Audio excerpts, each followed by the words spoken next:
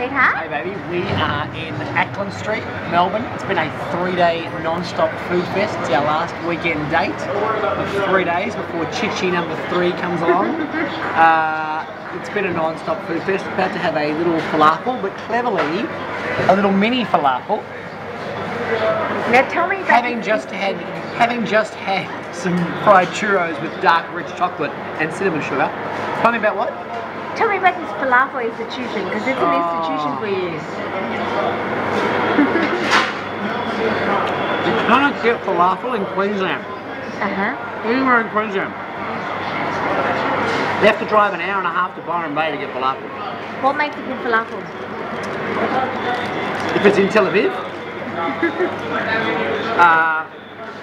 Particularly Falafel Kitchen reminds me of when I was a kid. I went to uni in Lygon Street.